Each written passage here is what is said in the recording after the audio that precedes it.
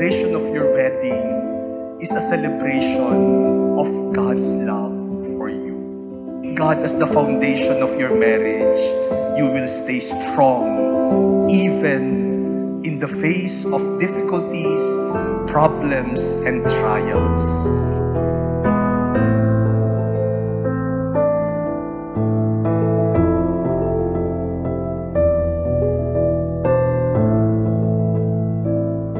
There's a greater reason why we are celebrating. And the reason is, if it were not for God's love for you, you will not be here today.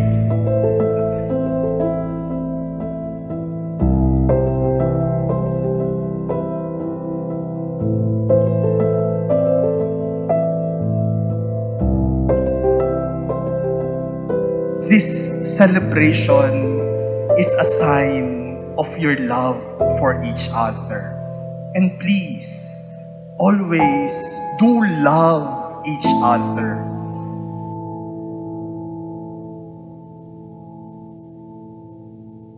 Our relationship wasn't easy and far from perfect. We had our share of highs and lows, but looking back now, I wouldn't change anything because whatever happened then led us to where we are right now. I'm so blessed having Denise in my life kasi nagsimula ako sa wala, as in sa pinakamababa. Pero nung dumating siya sa buhay ko, nabago ang lahat. Nagkaroon ng direksyon yung buhay ko.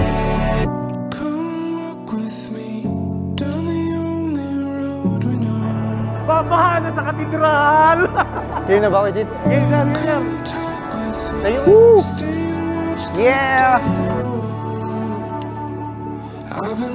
Oh, so, ito pala yung pakaramdam.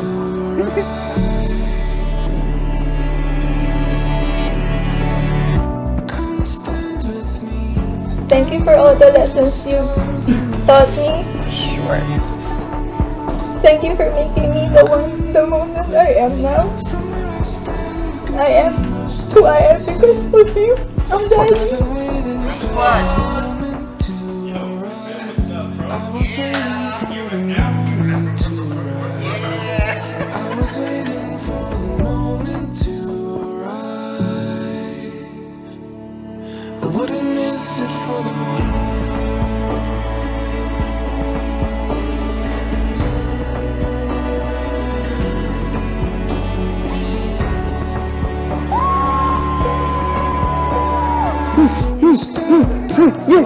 Iba! Ano mo? Nakasal na ako!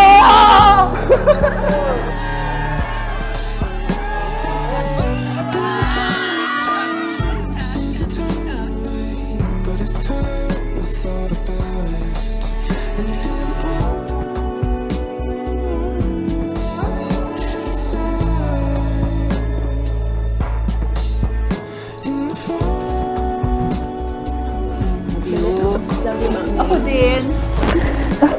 Paano mo iyakap mo pa? Parang pang GRO yung datingan natin. Sobrang excited na ako. At alam mong matagal ko nang hinintay ito. At matagal mo nang hinintay ito. 11 years in the making. Sobrang mahal na mahal kita. At see you later. At pangako, hindi kita iwan kahit anong mangyari.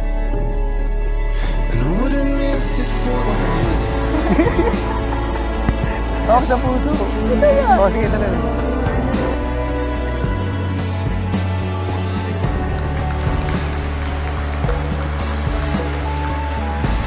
When we started dating, I prayed to God and asked Him that if you were really the person that I was meant to be with forever, He would make everything work out.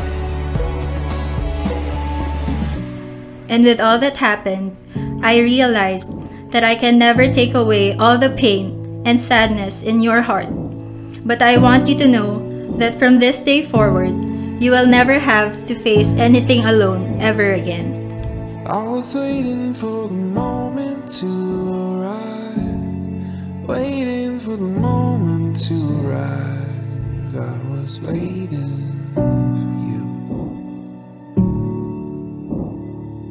and I wouldn't miss it for the world. Yes! Yes! Wala na akong pera, yes!